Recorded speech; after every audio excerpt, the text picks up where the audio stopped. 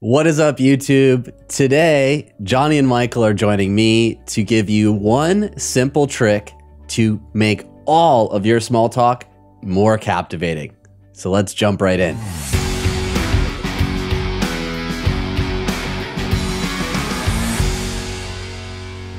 Now, in a previous episode on small talk, we dispelled some myths and talked about one of the biggest mistakes that you are making when it comes to small talk and why you may find it boring, uninteresting, or you just may be ineffective at actually creating the conversations that you want. Today, Johnny and Michael are joining me to discuss with you a simple trick that we can use to make our small talk captivating and allow you to instantly connect with anyone.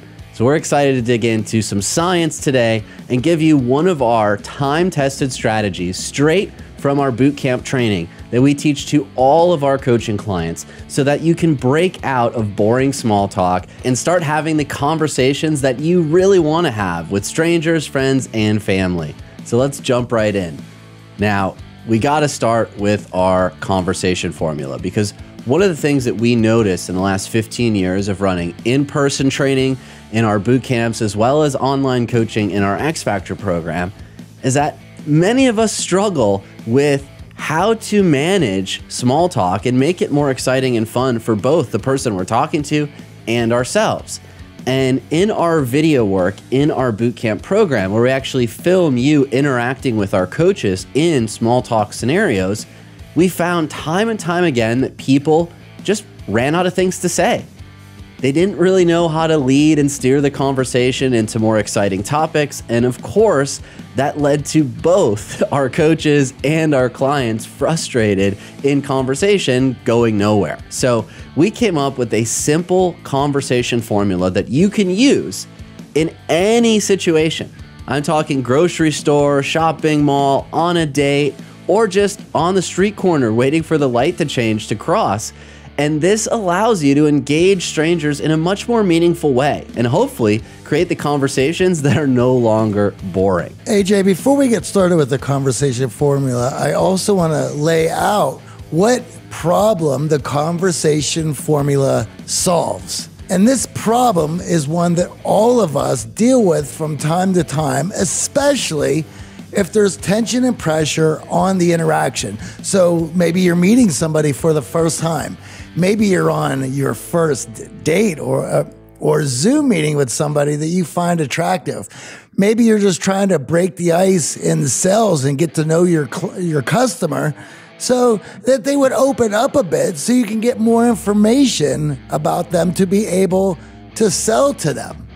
Now, the problem that we're going to fix, that the conversation formula is going to fix, is not having anything to say and it devolving into interrogative questioning. We all know that questions allow us to say something, but it also puts the pressure and the work on the other person to answer. So if I ask somebody a question, they're going to have to give me an answer. If I ask them another question, they're going to have to give me an answer. And you would think, well, doesn't that solve the problem? It's not the problem of asking the questions.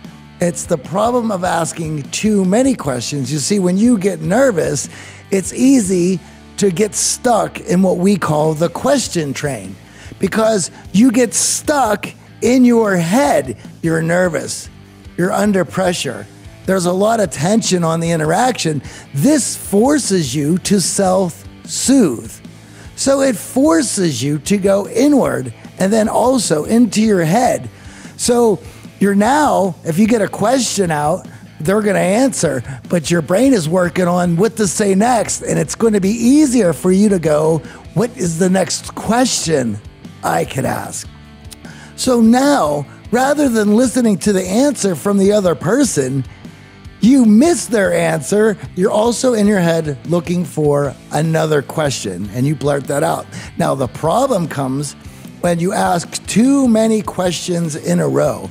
The conversation collapses on itself because the other person who is in a tension, stress, pressure-filled situation of meeting you for the first time now has the added pressure of having to answer all your questions. And you can only throw out so many questions in a row before the other person starts to feel extra tension and pressure put on them, and they start to realize that they're putting in all the work. They're answering all of your questions. And by the time you get to 3, 4 questions in a row, they're feeling awkward. They're feeling interrogated. We're huge fans of Dale Carnegie's book, How to Win Friends and Influence People. And we've all heard, we just need to be more interested in the other person to become interesting.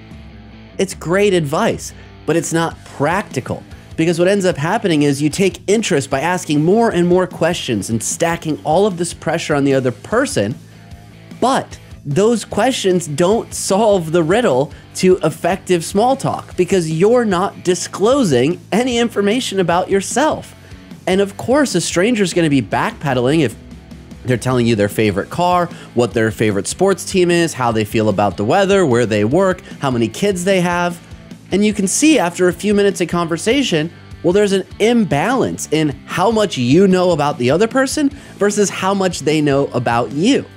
So we're taking that old advice from Dale Carnegie. Yes, you should be interested to be more interesting, but we're actually making it practical with our formula so that you can do it in a more impactful way and actually enjoy small talk. Because as we talked about in the last episode, enjoying small talk is very important for you to convey the right emotions to make you captivating and exciting. And we now know there are so many opportunities for you to turn small talk into connection if you have the skill in your back pocket to make small talk more fun. And as you know, we love science here. So Michael, there's a study that backs this up around the importance of self-disclosure and why we can't just rely on questions to make small talk captivating. Yes, that's right. There's a lot of research around this. And my favorite comes from Sidney Sherar. And he writes in Self-Disclosure, an experimental analysis for the transparent self. Disclosure begets disclosure. So let me explain this. What he found is that a stranger is much more likely to share something personal with you if you share something personal first. They're even more likely to share something personal than your close connections. Let me say that again. A stranger is more likely to share something personal with you than your close connections. And the reason for that is that when we engage with someone we don't know, there are actually 2 levels to this. The first one is that if you engage with someone you don't know, you automatically explain a little bit more. You mention things that with a close connection, you might not necessarily bring to the forefront again because you assume, often wrongly, that the other person thinks about this right now. And the other reason is that you tend to explain more and be more open yourself as well. Here's where it gets interesting and counterintuitive. This doesn't work when you're sharing facts. This only works if you're sharing emotions, but we'll get to that in the second part of what we have to share with you guys today. So let's talk about the conversation formula and how we can get out of this question train. And remember, guys, if you've learned something from this video, and I hope you did, make sure you hit the subscribe button, hit that notification bell. That way, you'll always know when we put up a new video. And if you have any questions, make sure you put them in the comments below. During our video work in boot camp, one of our coaches came up to me and said, I find the same conversation happening over and over and over again. And we need to figure out a way to get our clients to stop asking so much questions because I feel like I'm under a spotlight, like I'm being interrogated as if I did something wrong. And I don't think or feel that they actually care about my answers. So think about that for a second. If all you're doing is asking question after question, the other person starts to feel like, well, I can say anything. I could say I love unicorns and I was born on the moon. AJ's not doing anything with my responses. So we have to treat their answers to our questions with care and actually start to relate to their responses, because what they're doing in giving us their answer is they're opening up conversational threads for us to explore and have fun with. So let's set the conversation formula, because this is such a powerful skill to have on your tool belt.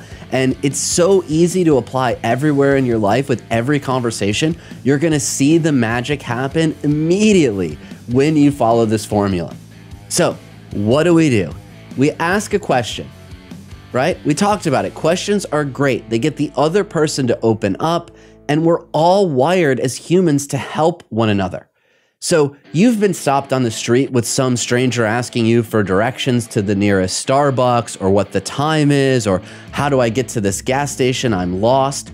Those questions, even if we don't know someone at all and we're in a hurry, we'll often stop to help a fellow human. It's just hardwired into our DNA and our survival mechanism to support one another, because we're community creatures.